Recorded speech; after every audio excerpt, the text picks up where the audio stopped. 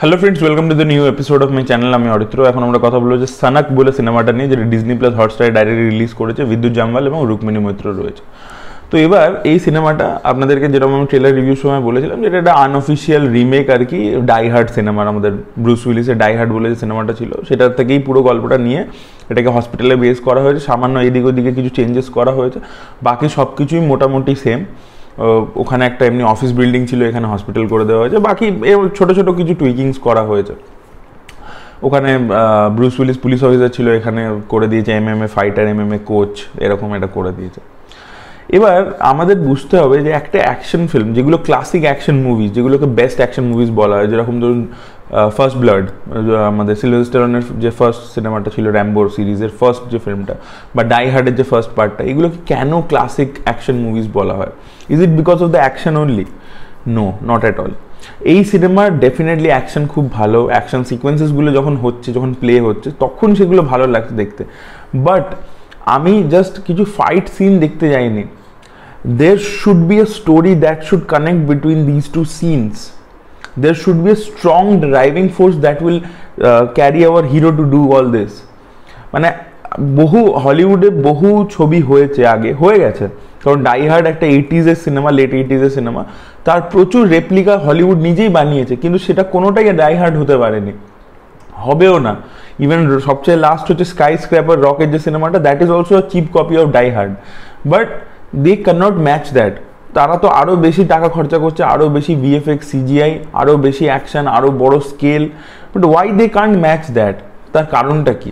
বা ফার্স্ট ব্লাডের র্যাম্বো যে সিনেমাটা, তারপরে তো র্যাম্বোর সিনেমাগুলোতে টেকনোলজি আরও বেড়েছে, বা অন্য ওরকম র্যাম্বোর মতো সিনেমা তো প্রচুর হয়েছে, কিন্তু তাহলে ফার্স্ট ব্লাডটাকে কেন ছুতে পারে না? ওটা কেন ক্লাসিক হয়ে আছে? এইটা আমাদেরকে অ্যানালিসিস করতে হবে। তো সেটাই আমরা অ্যানালিসিস করবো এই ভিডিওর মধ্যে। ভিডিওটা একটু লম্বা হবে, প্রথম থেকে শুনুন যারা সত্যিকারের সিনেমা বুঝতে চান। আর যে ধরুন জাস্ট অ্যাকশন দেখবো বলে দেখতে চাইছেন, সে ভিডিও এখনই বন্ধ করে দিতে পারেন, গিয়ে সিনেমাটা দেখতে পারেন, তার ভালোই লাগবে। আই এম নট সেইং যে বিদ্যুৎ নিজের কাজটা ভালোভাবে করেনি, কিন্তু this is the work of a writer and director, যে এই সিনেমাটাকে ঠিকঠাক বানানো। এই সিনেমাটা স্ট্রাকচারটা নিয়েছো ডাই হার্ডের থেকে, ঠিক আছে। ডাই হার্ড যেটা প্রথমে কি করে, যে বা আপনি যদি ফার্স্ট ব্লাডেরও প্রথম দিকটা দেখেন, এই দুটো সিনেমারই এক্সাম্পল নিয়ে আমি কথা বলবো, যে প্রথম অ্যাকশনটা শুরু হওয়ার আগে 10-12 মিনিট 15 মিনিট একটা টাইম দেয়, ঠিক আছে। ফার্স্ট ব্লাডটা তো এরকম হস্টেজ সিচুয়েশনের নয়, বা ডাই হার্ডটা একদম পারফেক্ট, বাট প্রথম 10-15 মিনিট একটু টাইম নেয়। এই টাইমটা এই সিনেমাতেও নিয়েছে, কিন্তু সেই টাইমটা কেন নেওয়া হয়? সেই টাইমটা নেওয়া হয় এই ক্যারেক্টারগুলোকে আমাদের চেনানোর জন্য। আমাদের যে প্রোটাগনিস্ট, সে কীরকম স্টেট অফ মাইন্ডে আছে, সে কীরকম, সেটা আমাদেরকে বোঝানোর জন্য। এবার আমরা ফার্স্ট ব্লাডের ক্ষেত্রে দেখতে পাই যে আমাদের সিলভেস্টার স্ট্যালোন একটা ভিয়েতনাম থেকে এসছে, হি state of mind is not good, মানে ও সোসাইটিতে ফিট ইন করতে পারছে না। সেটা আমরা প্রথম কিছু সিনে, ও যে নিজের বন্ধুর সাথে দেখা করতে এসছে, ওর বন্ধু মারা গেছে, সেই সব সিনের মাধ্যমেই বুঝে যায় যে he is not in a perfect state of mind, ঠিক আছে। এবার ব্রুস উইলিসের ক্ষেত্রে আমরা বুঝতে পারি যে এই লোকটার বিয়েতে একটা গন্ডগোল চলছে, লোকটা একটু অ্যারোগেন্ট আছে পুলিশ অফিসার বলে। তো সেই সব জিনিসপত্রগুলো আমরা জানতে পারি যে এইটা হচ্ছে ফার্স্ট 10-15 মিনিটস। এবার এখানে এই সিনেমাতে ফার্স্ট 10-15 মিনিটস ধরে রুকমিনি এবং বিদ্যুতের মধ্যে প্রেম, রুকমিনির শরীর খারাপ ইত্যাদি এগুলো দেখানো হয়েছে, কিন্তু সেই যে প্রেজেন্টেশনটা, that is so ineffective, and the chemistry between the hero heroine is so ineffective, যে আমাদের কাছে ইমোশনটা আসছেই না। যখন ব্রুস উইলিসের একটা সিন আছে ডাই হার্ডে, ব্রুস উইলিস নিজের বউয়ের সাথে বসে একটা বাথরুমের মধ্যে বসে থাকে, বসে এমনি কথা বলে, তখন যে ওদের মধ্যে যে একটা ওদের বিয়েটা ঠিকঠাক জায়গায় যাচ্ছে না, বাট তাও ব্রুস উইলিস চাইছে বিয়েটা ওয়ার্ক করুক, সেই জন্য ও এসছে এই শহরে, সেটা আমরা বুঝতে পারছি। যে we can feel that kind of chemistry, যে পরে যখন সিনেমার পরের দিকে গিয়ে ওর বউকে বাঁচানোর চেষ্টাটা করছে, এফর্টটা দিচ্ছে, we can feel that. But এখানে জিনিসগুলো জাস্ট সিন বাই সিন দেখাচ্ছে, but there is no emotion in that. তো প্রথম 15 মিনিট হয়ে গেল, এবার শুরু হচ্ছে মেন অ্যাকশন পার্টটা। যে এবার অ্যাকশনটা আপনারা যদি দেখেন, এবার আমি ডাই হার্ডের এক্সাম্পলটা নিচ্ছি, because it is a perfect copy of die hard. Die হার্ডের ক্ষেত্রে যে জিনিসটা করেছে, যে অ্যাকশন আছে, কিন্তু তার আগে অনেকটা সময় ধরে সেই অ্যাকশনটাকে বিল্ড আপ করছে।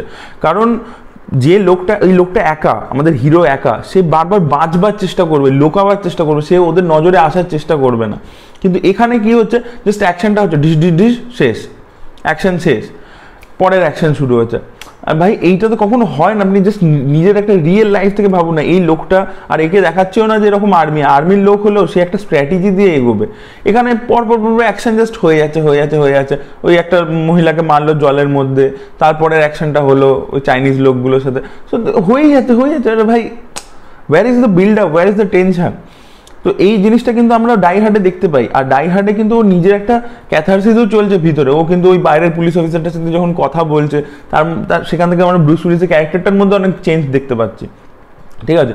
এছাড়া ভিলেনকে অনেক স্মার্ট বানাতে হয়, ভিলেনকে অনেক, যেটা ডাই হার্ডের ফার্স্ট পার্টের ক্ষেত্রে ছিল, ভিলেনের ক্যারেক্টারটা অসাধারণভাবে লেখা ছিল, সেই জিনিসটা করতে হয়। হিরোকে টাইম দিতে হয় একটু বিল্ড আপের জন্য, অ্যাকশনের মাঝে টাইম দিতে হয়, অ্যাকশনটা শুরু হওয়ার আগে বিল্ড আপ দিতে হয়, টেনশনটা ফিল করাতে হয়। এই যে যতগুলো ট্রোপ ডাই হার্ডে ছিল, যে কারণে ডাই হার্ড এত পপুলার এবং এত ক্লাসিক একটা সিনেমা, সেই জিনিসটা এই রেপ্লিকাটাতে নেই, বিকজ ওরা জাস্ট অ্যাকশন দিয়েছে। Die হার্ডে there was lot of humour, but সেটা কিভাবে ট্রিট করা হয়েছে, যে সিচুয়েশনটার মধ্যে ও থেকে আমাদের হিরো প্যানিক করছে, সে কিছু ভুলভাল কথা বলছে, সেটা আমাদের কাছে অ্যাজ এ অডিয়েন্স মজার মনে হচ্ছে।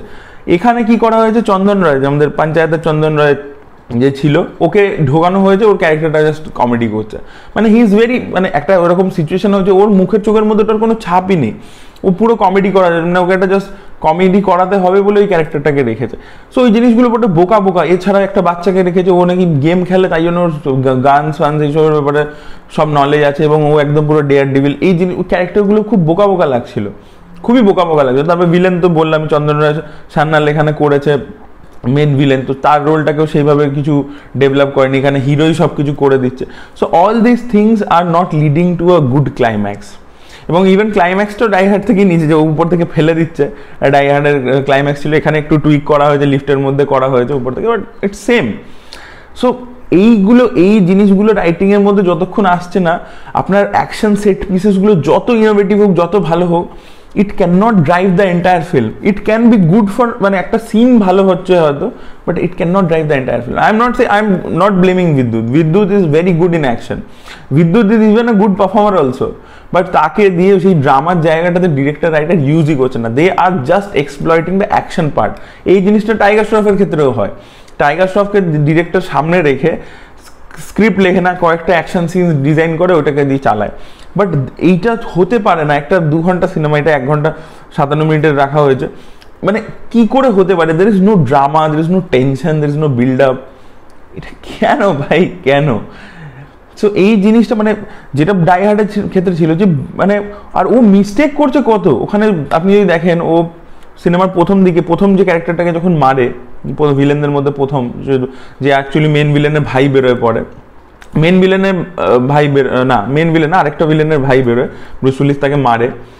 তো তারপরে ও অনেকগুলো বন্দুক, ডেটোনেটার, রিভলভার সব কিছু পেয়ে যায়, কিন্তু পরে আবার ও সেটা হারিয়েও ফেলে, ওর পায়ে কাঁচ ফুটে যায়।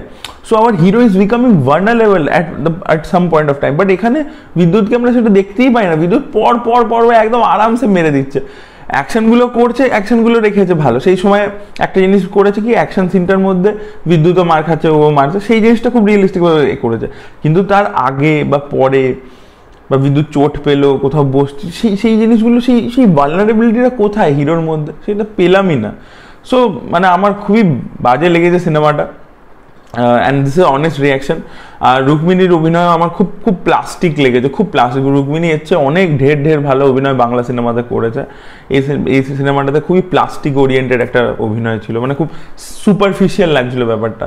So actually the film is written very badly, এবং the director is really bad, সেই কারণেই ছবিটা এরকম বেরিয়েছে। সো আমি অনেকক্ষণ কথা বললাম, বিকজ লোকে ভাবে কি যে অ্যাকশন মুভি মানে জাস্ট আমি অ্যাকশন দেখতে গেছি। অ্যাকশন মুভি মানে আমি অ্যাকশন দেখতে খালি যাইনি, there is some drama between this to action scenes. Certain drama, certain logic will take up you to the action scene.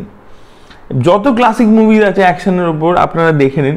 Even আমাদের যদি ইন্ডিয়ান সিনেমার ক্ষেত্রে বলি, নাগার্জুনের শিবা, মানে যে রাম গোপালের first film, that was action film, but there was so less action. It was more about the attitude of the hero, that makes it action. So there was a lot of build up. Nagarjuna যখন প্রথম JD চক্রবর্তীর দিকে মারছে, ওই যে সিনটা আছে, that is very popular, হিন্দিতেও যখন রিমেক হয়েছে বা অরিজিনাল তেলেগুটাতেও, যে he takes the chain of the cycle. So ওর আগে অনেকক্ষণ ধরে নাগার্জুনার একটা বিল্ড আপ আছে, যেখানে ও কিছু করে না, ও he just looks and we get to know যে he is going to bit somebody at some point of time because he has lot of anger inside him. So this build up is required actually. So এটা ছিল আমার honest opinion. So that was it guys, thank you so much watching this video. ভিডিওটা ভালো লেগে থাকলে like করুন, share করুন, চ্যানেলকে সাবস্ক্রাইব করতে ভুলবেন না। Bye bye.